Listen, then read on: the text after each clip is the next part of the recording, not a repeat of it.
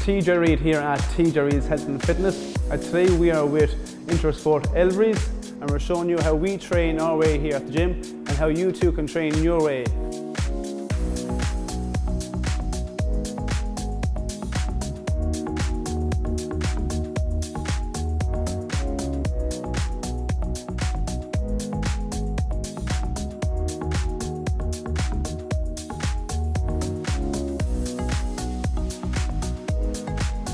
The hex bar deadlift is my favourite exercise. I warm up for a hex bar deadlift again with my mini bands, making sure my glutes are activated, my hamstrings are activated, my quads are activated, because it is going to be a heavy load, so you need to make sure that you are well warmed up. Select the weight you're comfortable with.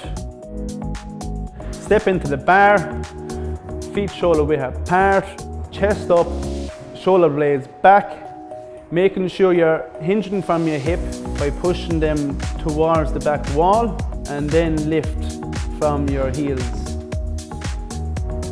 I am a GA player. You're moving for 60 to 90 minutes in a game, so you need to have strong legs. The last 5 minutes of the game, where everybody else is getting tired, you have the strength in your legs to power through for those 5 minutes and make that difference for your team. If you're not an athlete, it's a great overall body workout. So you're working your quads, your glutes, your hamstrings, and you're also working your back as well. So you're going to have a way better posterior chain because you're working your back and you're working your lower body.